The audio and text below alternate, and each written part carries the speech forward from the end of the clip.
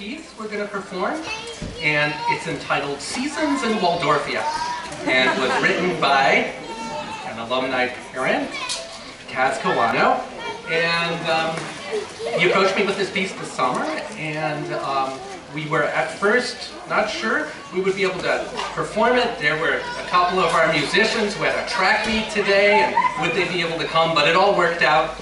Yes, we could indeed bring this piece to you today. So it's a piece that's based on various festivals in the year and kind of tells the story of the year in the Waldorf community here at our school. So the first movement, we'll play the three with just a minimal amount of space between them, but if you could hold your applause for the end, that would be great. So they were in three sections.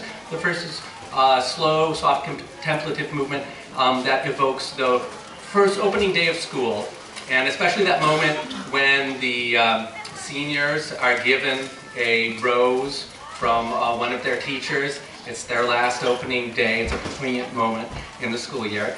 And also when the second graders give flowers to the first graders, and the first graders get a tour of the school. It's always a very heartwarming moment. Next, we have, after that, a movement that evokes Michaelmas, the festival we just celebrated. So I hope you will be able to hear the sounds of a terrifying dragon evoked there. And also the song we sang, Harken All, will make an appearance.